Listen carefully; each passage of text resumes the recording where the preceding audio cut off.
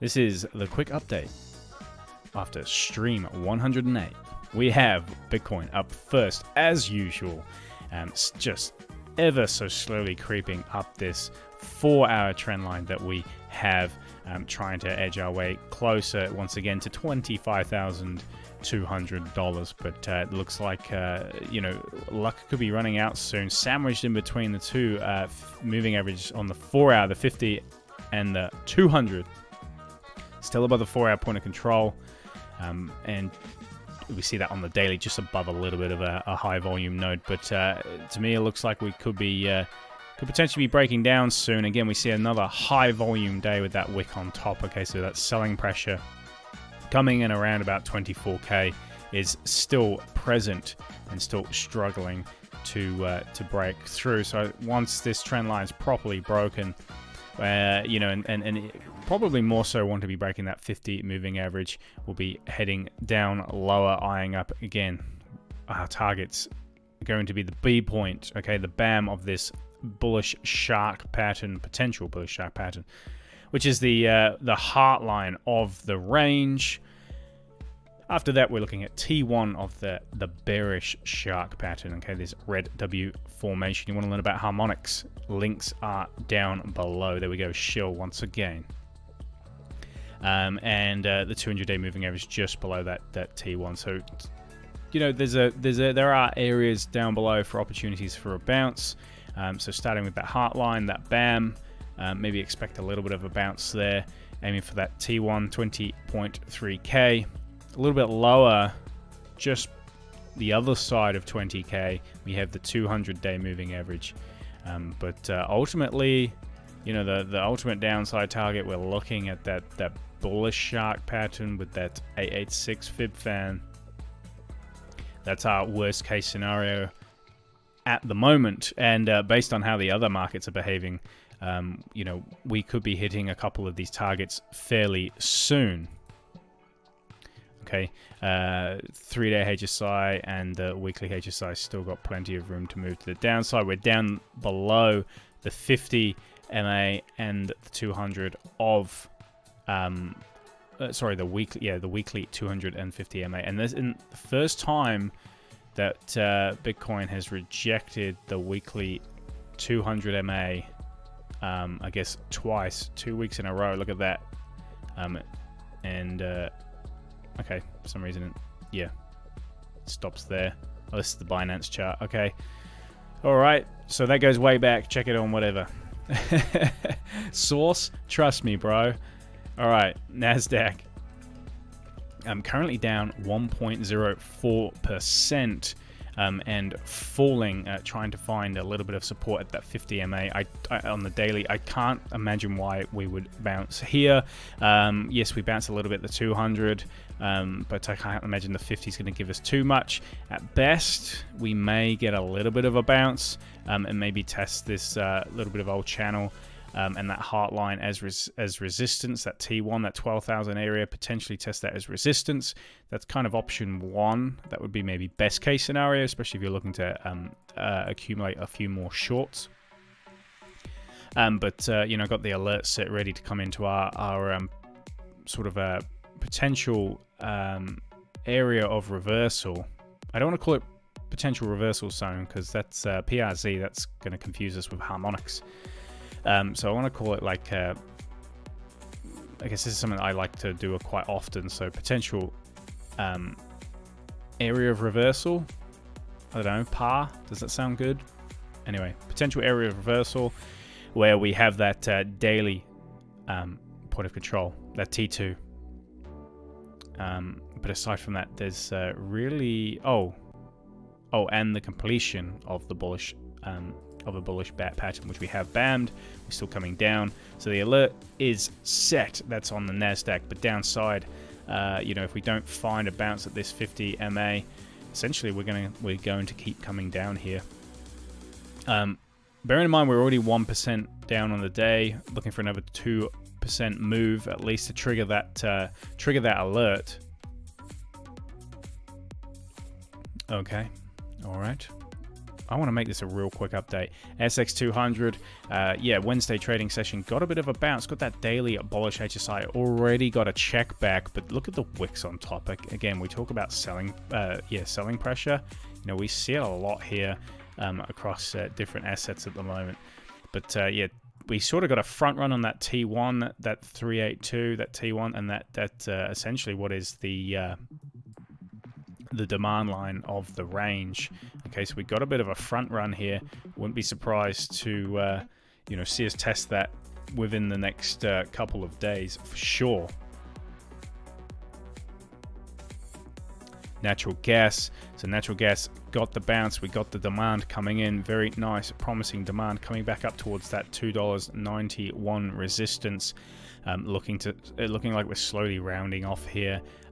So ideally want to see, you know, a little bit of a back test. What's up, Crypto Tiger?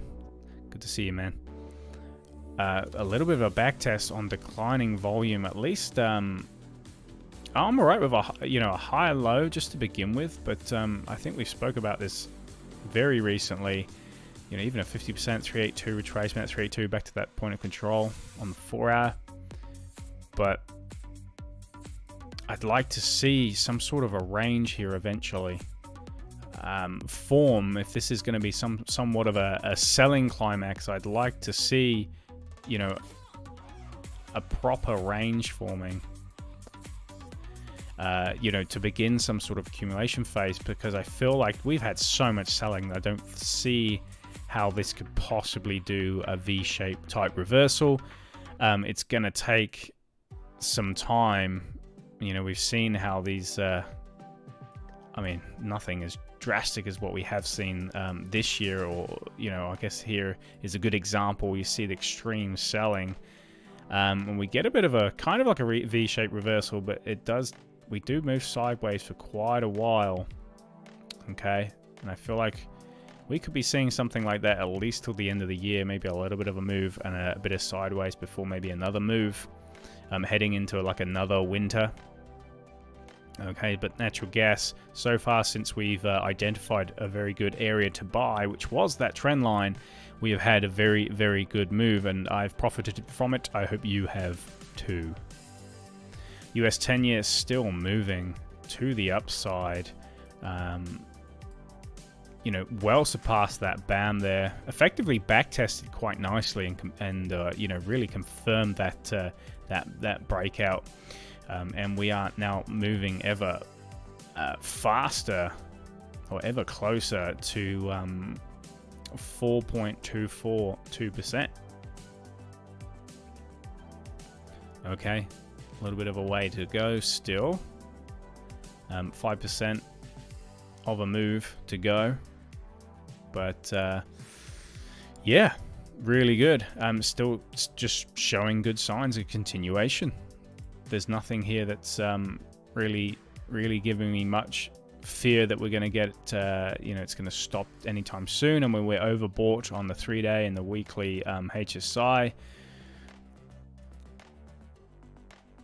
Okay, we look at standard RSI, just barely overbought on the daily. In fact, not even overbought yet on the daily, just standard RSI. We do have bearish divergence potential on our MACD. Well, I guess it depends if you conclude that island, but from peak to peak, and same as RSI is just convergence. BBWP was bottomed out, believe it or not, was bottomed out on the daily. Wow, that's sounds almost broken, right? Okay, 3-day. Yeah, nothing really going on the 3-day, so I'm fairly fairly confident this thing could keep going, and that would give confidence to seeing, you know, the likes of the NASDAQ to continue falling.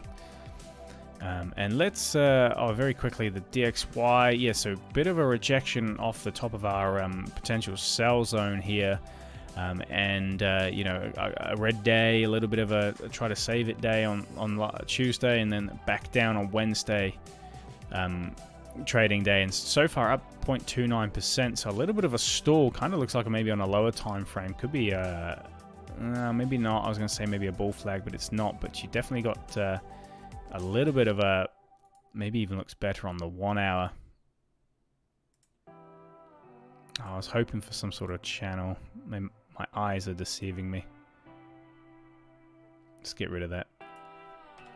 Yeah, I was hoping for some sort of channel here, actually, but yeah, it doesn't look that way, eh? But there is a little trend line there, so, I mean, that's something to sort of pay close attention to if we were to break that. I mean, pretty close to a... very close to a channel. Or not. Anyway, so there you go. My eyes are deceiving me on this tired day. Alright, this is supposed to be a quick update video. Already at 10 minutes. Right, let's move on. Yeah, so DXY looking like we could be potentially breaking out to the upside very soon. So far, good, promising move. We saw that buying pressure coming in at the end of the Wednesday trading day.